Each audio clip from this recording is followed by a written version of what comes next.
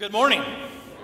My name is James, and I just want to encourage you with a couple things. One, our youth group has brought 26 guests in the last 2 weeks. Can we give them a big hand? They're next door, and they got a lot of guests, and I love that David asked Andrew to preach over there today, and he said, Andrew, make sure that you invite people to respond to the gospel. So we want to pray for those guests to come to Christ today. Secondly, last week we kicked off our neighborhood market, and we shared a little bit last week, but just want to let you know, again, we're praising God. We have it open again here in the next week or so. And last week we were able to serve and feed 140 people when you count out all the people we were able to feed. And so we're just praising God for this church taking these steps to reach the needs in our community. And so before we pray, I just want to say, hey, let us dive into this word today, because this word can be challenging for some of us. And so let's prepare our hearts. God, we love you and we thank you for the opportunity to worship you today, to seek you today. And God, I just pray that as your word challenges us today, that we will respond like the people of God should respond. In Jesus' name, amen. You know, I have a few moments in my life where I'm like, man, I wish I could go back to that moment and have that moment over again. Do any of you have that moment where you're like, oh, I wish I had a mulligan on that moment in my life? And if I had a time travel machine, I would go back to that moment and I would do something so different. You know, I have one of those big moments was when I was a young youth pastor, and I was in Reynosa, Mexico, leading a mission trip. And it was our day off, and so our pockets were full of money. And we were walking into the market there, and we were crossing the American side of the border. And as we were walking across, I noticed that the bridge that we were going to walk across had a fence that went over the whole bridge. And I thought, oh, that must be to keep people from falling over into this dry bed underneath. And as I started walking across, I quickly realized that the fence was not to protect those who were walking across the bridge, but it was to protect those who were on the bridge from those who were under the bridge. And there wasn't really any adults under the bridge, but there was kids, a whole bunch of kids. And the kids had these long sticks, and on these sticks, they had either Clorox bottle or a gallon of milk, empty bottle, and they opened up the top of it so that they could smack the fence as you walked all the way across. And, just basically want you to drop money into those buckets. And as I was walking across, I had never seen anything like that. And when I first saw it and they were smacking, and I looked at these little kids, my heart almost just stopped, and I thought, oh my gosh, this is the worst thing I've ever seen in my life, and I could hardly take it. I even thought to myself that if there was ever an image on earth that could even come close to what hell might look like, this is what it is. And in that stunned moment, what I didn't do was I didn't instruct my group, who every single one of them had their pockets full of money. I didn't instruct us to, feed these kids a lunch or even to go down and love on them. By the way, did you know our whole mission trip was to go down there and love on people? But when we saw this, here's what I did. I couldn't stand to look at it. So I put my head down, and I just walked across the rest of the bridge. And what I didn't realize that I had done, when I got to the other side of the bridge, I looked back, and the 100 students that were walking behind me followed and did exactly what I did. I taught them to put their heads down. I taught them not to look at pain. I taught them to just pass on by. And that's one of those moments that God has dealt with me in some serious ways, and I'll share more about that here in a little bit. But it's one of those moments that I just wish I could have that moment back. And when we come to our text today, there's a man who probably wishes that he could have this one moment back in his life. He asked Jesus a question, and Jesus volleyed the question, back to the man. And the man took the question And then he answered it correctly. But once he answered the question correctly, he then asked another question that would make him look really good in front of everybody. And it's at this moment how Jesus answered that question. Man, the way Jesus answered that question, I can guarantee you, because how it's recorded 2,000 years later, that man wishes he could have that moment back. He probably wishes he never asked that question. So let's look at our text today. As we look at Luke chapter 10, it says, on one occasion, an expert of the law stood up to test Jesus. Teacher, he asked, what must I do to inherit eternal life? Now, a lawyer stands up in the midst of a group. Now, you got to understand about a lawyer back then. They knew the Old Testament law. They were the ones who people looked to. They were religious. They were experts. They were scholars. So he asked Jesus this, what you would call a pretty simple question. Now, here's the thing. The Greek word test, to test Jesus, it's not what it looks like on the surface. It wasn't like he was just hoping Jesus would get it right. No, he was intentionally hoping to catch Jesus in a theological trap and embarrass him. So Jesus, having this lawyer who's trying to trap him, takes up another notch, and he uses the Socratic method, and he responds to a question by asking him a question. So let's look at this next part. It says, what is written on the law? Jesus replied, and how do you read it? So he turns the question back on the man. Now here's what the funny part is. You got to see that there's humor here. A devout Jew during that time, especially a scribe, a lawyer, would have been wearing a phylactery on their forehead and another phylactery on their arm. A phylactery would be a leather little box that has scripture in it. So you could imagine Jesus, when the guy asked him, what must I do to inherit eternal life? You could imagine Jesus pointing at what's written on his head, almost like, well, what do you think it says here? And I wish the Bible would say that Jesus flicked him on the phylactery and said, what do you think it says? But, I don't get to write the Bible. But this guy's literally wearing the answer. It would be like I'm wearing a t-shirt that has a famous rock and roll band on it. And then I ask you, what's your favorite band? And then you would respond, what is the band that you're wearing on your shirt? The guy asked Jesus, how must I inherit eternal life? And Jesus is like, well, man, you got it written on your forehead, so what do you think it says? So you see this very humorous interchange between these two. And so the young scribe, he answered, well, number one, love the Lord your God with all your heart, with all your mind, with all your soul, with all your strength. Number two, love your neighbor as yourself. And then Jesus responded, hey, you got it, buddy. You answered correctly. Do this and you will live. Now, here's what you got to understand. The guy answered correctly, and he broke it down into two simple answers. He broke it down to love the Lord your God with everything you have and love your neighbor. Now, to understand what was going on here, he answered the first part, love the Lord your God with everything you got, and that was a prayer that they would say every day, twice a day, called the Shema. The Shema covered the first 4 commandments, which was talking about our relationship with God.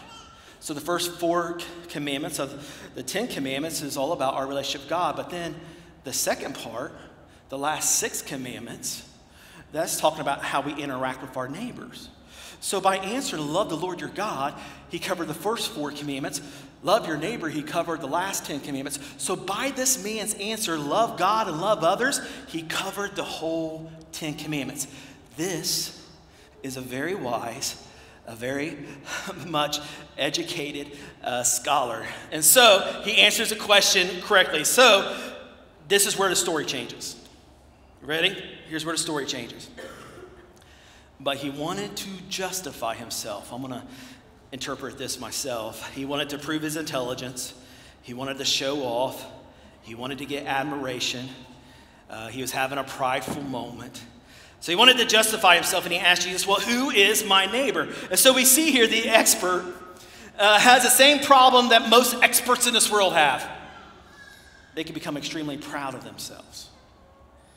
And therefore, he asked Jesus to define neighbor, but he's not asking Jesus to define neighbor just so everybody in the crowd will get some education, but he's wanting to prove that he's a good neighbor. And what you see here in this text is pride. And pride is something that so easily well up in us, just for doing a little bit of good. You know, pride is something that I constantly have to pray all the time for God to not allow in my life. And I'm the type of person that I could become prideful over anything. Yesterday, my wife asked me to fix a cabinet in our kitchen. It required me going out and getting a drill, opening that drawer and going, "Mrrr," and I did it. And I closed the door, opened it up 2 or 3 times, put it down. I thought, what would she do without me? And I was so proud of myself. I was. I mean, pride could just well up in us so quickly over anything. I was invited along with the rest of our staff to go over to Pastor Isaac's house. Pastor Isaac is the pastor who leads the Arabic congregation at our church. And we went over to his home. The whole staff was there. And his house, absolutely beautiful house. And we get to the living room. And in the living room is a collage of pictures of Pastor Isaac throughout the years of ministry. So I look at my wife and I'm like, they got a collage of pictures of him in their living room. There's not a picture of me anywhere in our house. If you were to go through our first level and upstairs, the only evidence that I live at my house is there's a deer mount. Other than that, there's no evidence that I exist, okay? And so I'm like, that's how you respect a man, baby. She's, oh, okay. Well, later that evening, we're sitting out back, and Pastor Isaac asked me, hey, James, when are you going to go to Egypt? And so I was joking around with him, like, oh, that sounds horrible. That's so hot. Egypt's so hot, man. Look at me. I'll die. And he's like, well, there's other seasons. And I said, also, I went online, and there's all this, hunting opportunities, but there's not one thing that I would like to hunt for. You guys don't have great hunting there. And then he says, well, you can hunt for snakes. And I said, I hate snakes. I'm scared to death of snakes. Oh, Lord, no. And then one of his sons says, Dad, tell him about when you fought the cobra. And I'm like, you fought a cobra?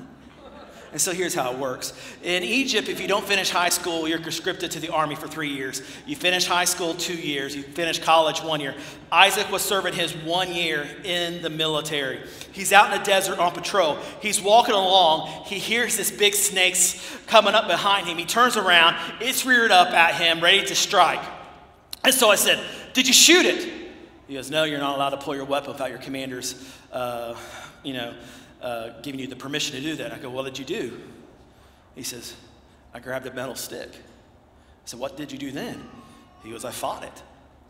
And then he just talked about it like it was nothing. He goes, well, first of all, you don't want to go behind a cobra. You don't want to go to the side of a cobra. When you fight a cobra, you want to go head on. And then the soft part of the top of their head, that's the soft part. That's what you want to aim at. And then he proceeded to tell me that he beat that cobra to death. And I am sitting there going like, you gotta be kidding me. And then his kids go, tell him about the barracks. About a month later, another cobra got into the barracks. And so the army guys said, Isaac, you know how to kill cobras. We go kill the cobra. So Isaac grabs a metal bar, goes into a barrack, and he takes on another cobra. And he kills it. And then I'm sitting there, my jaw is to the floor, and I'm like, you are amazing. I'm blown away by this guy. And then I said something like, this is the equivalent to like in America, one of us killing a bear with a knife. I mean, this is amazing. And in that moment, my wife leans over to me and said, this is why he has a collage.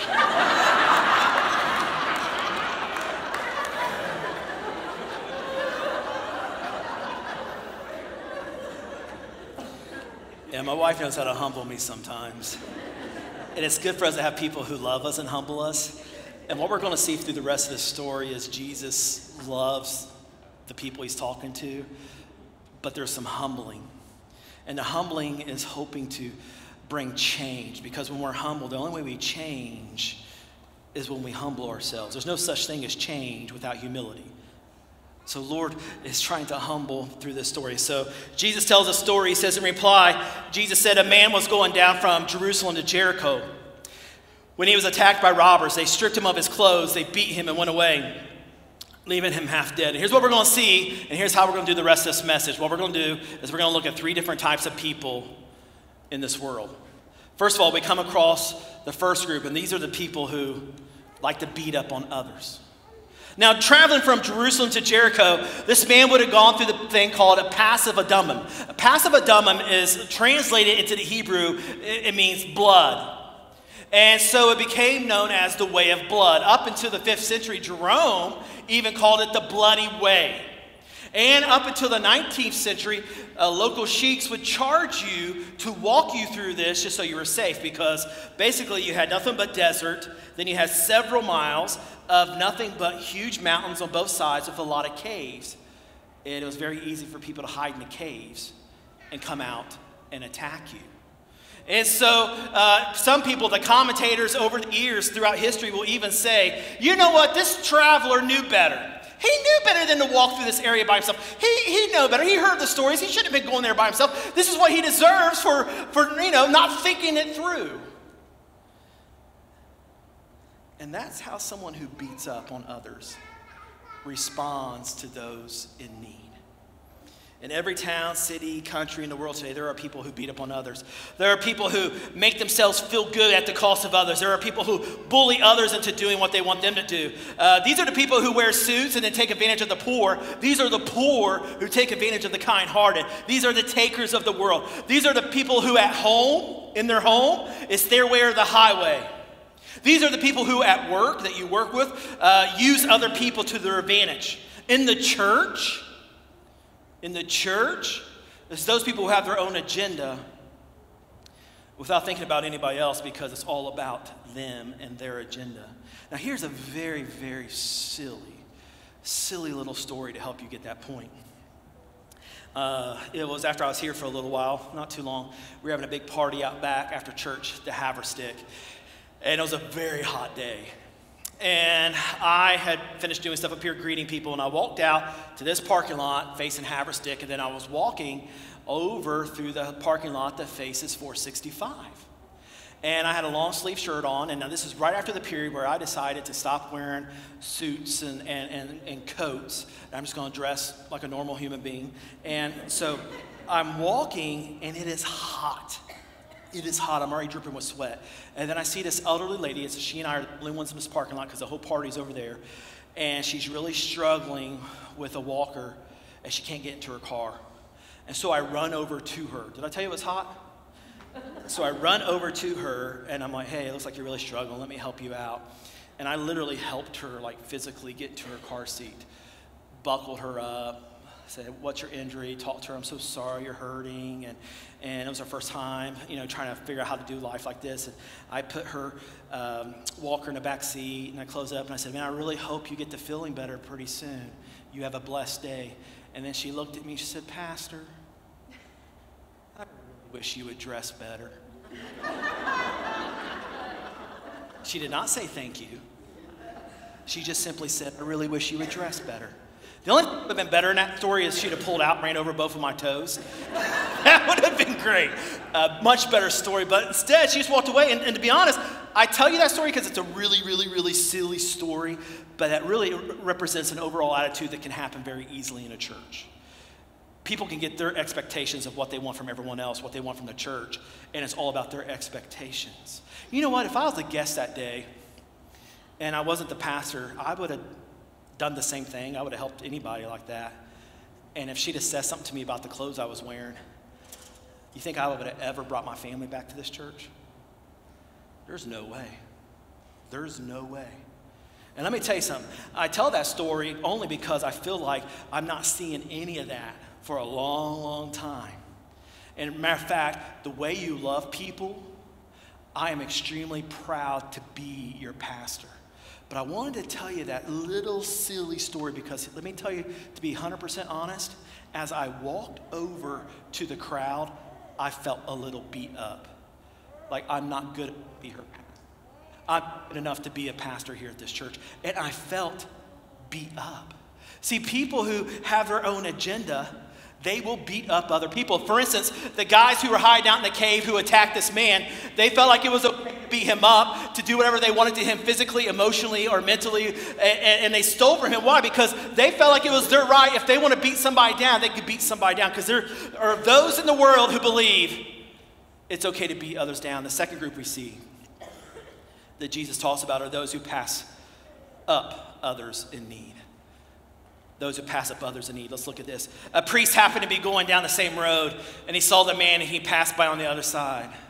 So to a Levite, when he came to the place and saw him pass by on the other side. Now this is the group I believe wholeheartedly breaks Jesus' heart. The priest and the Levite, these are people considered close to God. They're representatives of God. They represent the church people. They represent the pastors. This is the group that would represent the church. And they just passed on by. Jesus picks out two men who are considered men of religion, and they just passed on by. Whenever I read this story, I can't help but to think about a story that I read a long time ago, which I'm sure a lot of you are readers in this church. You've ran across this story before. There's a young man recounting his days in Nazi Germany during the Holocaust. And he said, I lived in Germany during the Nazi Holocaust. I considered myself a Christian. I attended church since I was a small boy. We had heard the stories of what was happening to the Jews, but we tried to distance ourselves from the reality of what was taking place. What could we do to stop it anyways? And they said the railroad track ran behind our small church, and each Sunday morning we would hear the whistle from a distance and the clacking of the wheels over the track. And we became disturbed when one Sunday we noticed that there was cries coming out of the train as it passed by. And we grimly realized that they were carrying Jews like cattle in those cars. And week after week, the train whistle would come, and we would dread to hear the sound of the old wheels, and we knew that the Jews would start crying out as they passed the church. He said it was incredibly disturbing, and so he said our church decided that when the train came by and the people started screaming, that's when we would start our worship set. And then the louder they screamed, the louder we would sing until we could hear them no more. You talk about wishing somebody could go back and having another moment. I wonder what the priest or Levite distracted themselves with when they passed by the man who was beaten. Did they distract themselves with thoughts of like, well, if I touch him, I'm unclean and I can't go do my duties at the temple? Or you know what, maybe this is a scene. They want us to go help him, and then there's going to be other robbers who are going to come out and attack him. I wonder what they distracted themselves with in order to justify passing on by. But here's the thing, the text doesn't give a motive. It's not concerned with a reason. The reason doesn't matter to Jesus. The point is that someone who knew what to do didn't do what they were supposed to do. Instead, they just pass on by. And then let's read the rest of the story. But a Samaritan, now the story changes. As he traveled, came where the man was, and when he saw him, he took pity on him. He went to him and bandaged his wounds, pouring on oil and wine. Then he put the man on his own donkey, brought him to an inn, and took care of him. The next day he took out 2 denarii and gave it to the innkeeper. He said, look after him, and when I return, I will reimburse you for any extra expense you may have. Now we come to the third type of humans, those who lift up others. See, the only problem with how Jesus ends the story is who he makes the hero. The Jews hated the Samaritans. They didn't just kind of not like them, they really hated them. They made jokes about them, they talked bad about them, they ignored them in public. The Samaritans, you need to live in your neighborhoods. Jews will live in our neighborhoods. And there was no love lost between these ethnic groups. So where did this source of hatred come from? Can you pull up the map? The source of hatred came from about 922 BC. If you see here in the kingdom of Israel during that time, Samaria was actually the capital of Israel. Very important city. But when the Assyrians came over and attacked, they carried away all the people of the northern kingdom. They left a few people behind, a few people from Samaria behind. Well, in 2 Kings chapter 17, it talks about how those Samaritans who were left behind, they started to intermarry with people from outside of their ethnic group. And so they start marrying anybody they can find outside of their ethnic group. And so by the time the Jews came back from captivity to rebuild Israel, they considered the Samaritans a mixed race. And so therefore they would have nothing to do with them. And then this went on for years, even to the point where the Samaritan temple on Mount Gerizim was destroyed. So think about this. By the time Jesus tells a story, it answers the question, who is my neighbor? Who is my neighbor? By the time Jesus answers this story, it's been 7 centuries, 700 years of hating each other. Now, Jesus didn't do this on accident. Jesus had a a purpose for naming the Samaritan a hero. Let me give you those two purposes. Number one, he makes it clear that in God's kingdom there is no such thing as non-neighbor. All right, do you hear that? In God's kingdom, there's no such thing as a non-neighbor. If you are a part of the kingdom of God, there is no such thing as a non-neighbor to you. It doesn't matter if they're black, they're white, it doesn't matter what ethnicity they come from, it doesn't matter if they are a Jew, it doesn't matter if they're Egyptian, it doesn't matter if they're Latino, it doesn't matter if they're from Canada, it doesn't matter. I didn't even mean for that to be funny, I'm sorry. But I was just thinking of other areas. It doesn't matter. There's no such thing as a non-neighbor. Number two, he challenges his listeners to relook about the way they think about ethnic groups. So we're supposed to emulate the Samaritans. What's three things the Samaritans do? Now, how do we emulate? Number one, he has compassion. His heart's broken for this person. But he doesn't just stay at compassion, because a lot of us can stay at compassion. When I walked across the bridge, I had compassion. Okay? We can have compassion. But we must move to the next step, and that is he got his hands dirty. And those who are in the kingdom get their hands dirty. They do something about it. And I love that he uses his own resources. He didn't make an excuse. Did you notice that he did not actually have all the resources that he needed to take care of him? He said, here's a deposit. I'll be back, and I'll bring some more to cover this. In other words, he was going to figure out how to take care of that person. So sometimes we'll use excuses. We don't have what it takes. But if we are really caring for someone, we'll figure it out. We will figure it out. Now, here's Jesus tells a story which kind of blows everybody's mind. They did not want to hear the story like this. They're not happy about how the story is told. And then Jesus closes it like this. He asks another question. Which of these three do you think was a neighbor to the man who fell in the hands of the robbers? The expert of the law, again, nails it. By the way, this guy's right every single time. He says the one who had mercy on him. Good answer, huh? Perfect score, 100%. But did you notice something in this text? Did you notice that there's something really big left out here? Pay attention to this. Who was the one who, was the neighbor in the story? He says the one who had mercy on him. The expert of the law still could not say Samaritan. His hatred for that culture was so deep that he still could not say the Samaritan. That's big. That's really big. And so Jesus takes this, and what he does is he doesn't let this just become a story that goes down in history, a beautiful story, a moment where he outduels the scholar. No, Jesus ends the story by saying this: go and do likewise. There's a call to all of us to go and do likewise. See, let me just break down a few things. As we think about our church, as we think about not trying to be a bigger church, but doing everything we can to be a better church, what does our church look like in the future? There's a few things we could grab from this story, okay? Here is the field that we're going to play in, okay? Number one, okay? We are not to ask who our neighbor is. We are to just be a neighbor, okay? We don't ask who our neighbor is. We're just to be a neighbor. Number two, love that comes from the heart responds with the hands. We're not a church that is just going to be full of tears and compassion, but we're going to be people who do something about things. See, knowledge of God, we can go to all the Sunday school classes, all the small groups, and we can do all the Bible studies on this earth. But if you become a scholar and yet you don't know how to be the hands and feet of Christ, we've missed something big time here. It's not the point. It's not the point.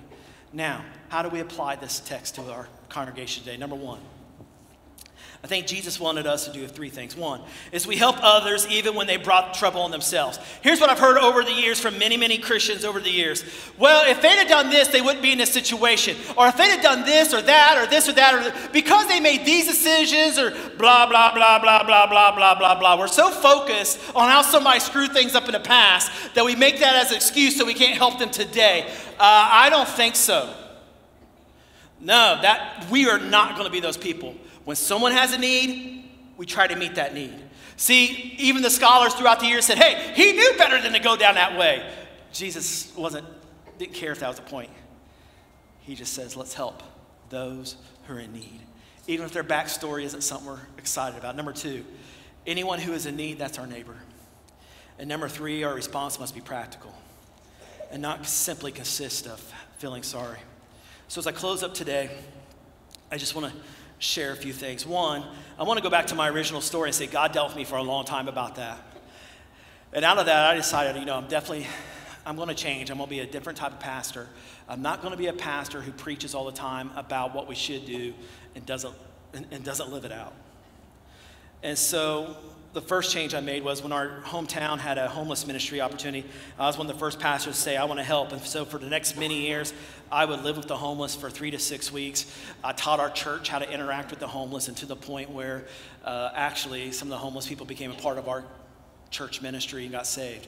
Number 2, I said to our youth group, we will no longer go on mission trips and just be like tourists who do good. Whatever we learn on the mission trip, we will come back home and implement it. And so on our first mission trip after that, we learned how to run a VBS to a project community. So when we came back, every summer from that point on Wednesday nights, we would go to a local project and we would run a VBS. We would have all the teachers out there, the kids were leading all the classes, or students were leading all the classes. We'd have barbecue, we'd have games, and we led a lot of kids to Christ.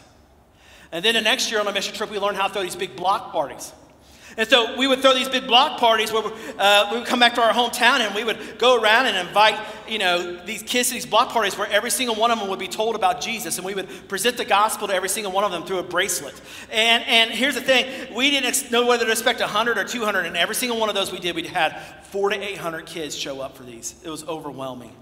And our youth group would put this on. And some of the neighborhoods I went to, I had to get gang members permission to go knock on the doors. In some of the neighborhoods, the gang members would walk me door to door, because even the pastors and the gang members agreed, we need to love kids. Now, I don't see that playing out here. When I was away last year on my vacation, Lord really started to speak to me. And one of the things that God really started to ask me this question, started delving deep into my soul. And this question kept coming over and over again.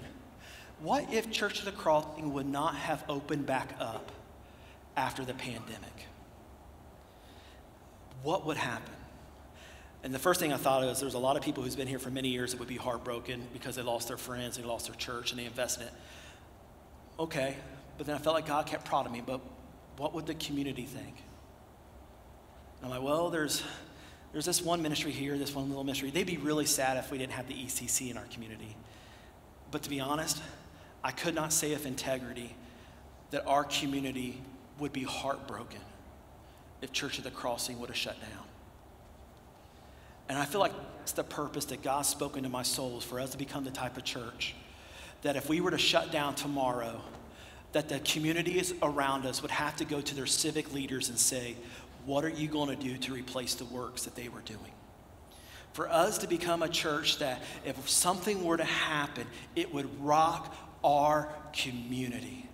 That's the type of church we are going to become. We're going to become a type of church that when we see a need, when we get a leader and the resources, we're going to meet that need. It's going to take a while, but this is the direction we're going. We've already started. Hey, we already opened up our neighborhood pantry. Hey, we got a legal clinic going on. We're helping those girls who decide to keep their baby. We're going to be discipling them and throwing parties for them and loving on them. And we're taking one step at a time, but ultimately what we're going to do is we're going to be a church that decides we're not going to just pass by our community, but we're going to be the hands and feet of Christ in our community.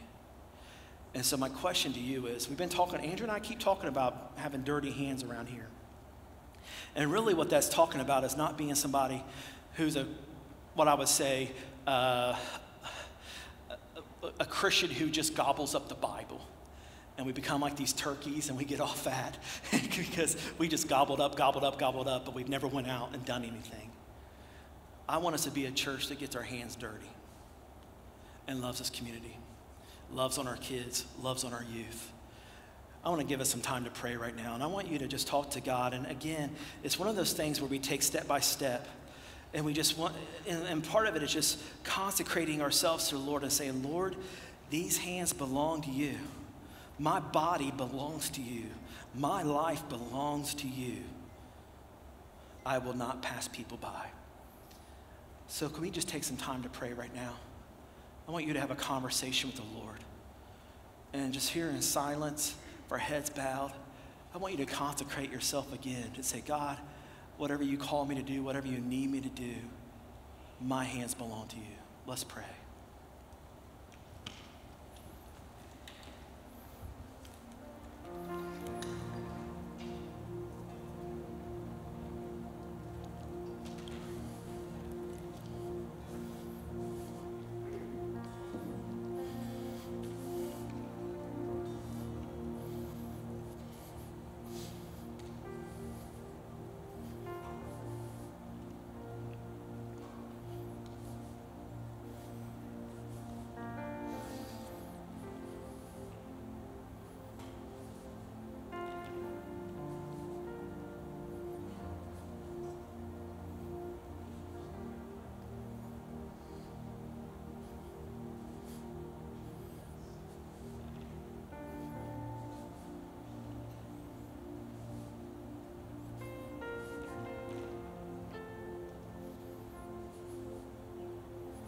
Jesus, there's some of us who, in order to be the hands and feet of Christ in this area, we need to get connected to a group. So help us to take that step. Maybe that's our first step today. For some of us, it's not about that we don't have the heart to do it. It's just we're shy. We get anxious. God, help us to empower us to help us to overcome those fears. For some of us, our schedule's so crazy that we don't have time to do that. God, show us how to do this in the midst of our crazy schedule. Help us to see our workplace as our mission. Help us to see our child's ball team as our mission field.